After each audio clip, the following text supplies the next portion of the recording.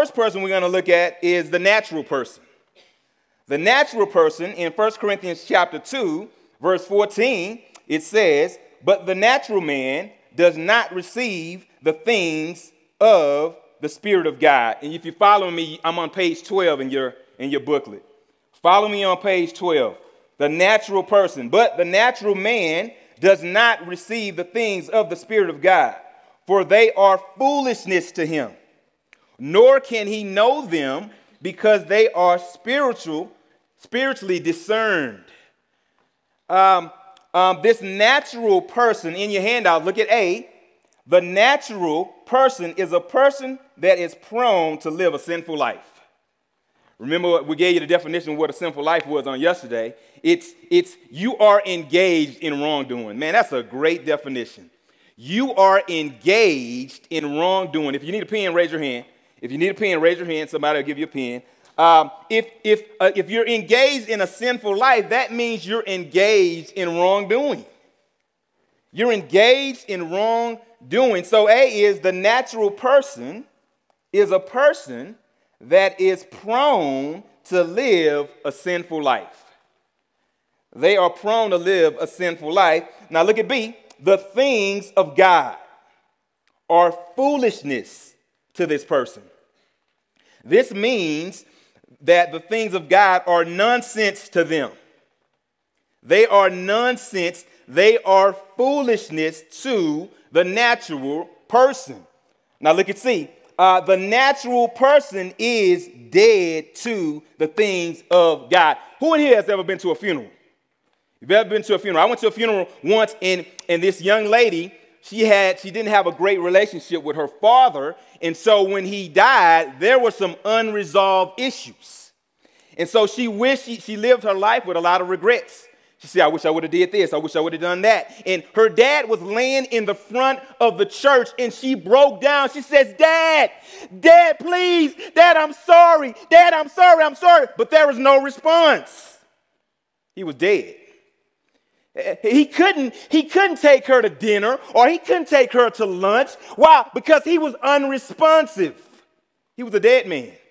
The Bible describes the natural person as dead to the things of God. They don't want God. They don't want to do quiet time. They don't want to read the Bible. They don't want to listen to Christian music. They don't want God. They are dead to the things of God.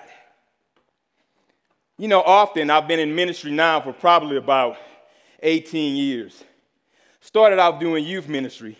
And in my church, we came up in a small church. I was the youth minister. And we were in this church. And God did some great things through us.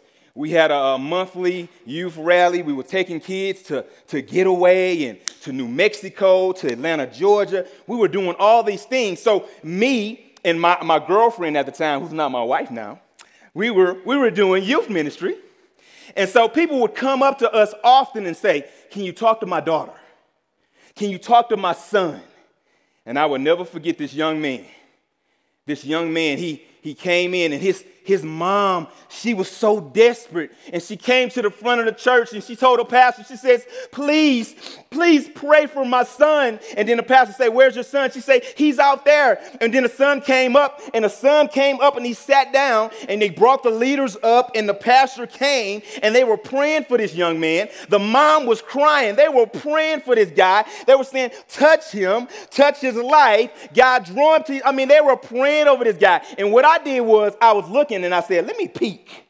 You ever been praying and you kind of open up one eye?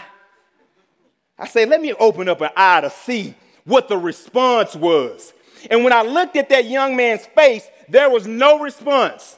He was unresponsive. He was looking like, man, hurry up, the game is on. He was dead to the things of God. Is that you this morning? Are you dead to the things of God?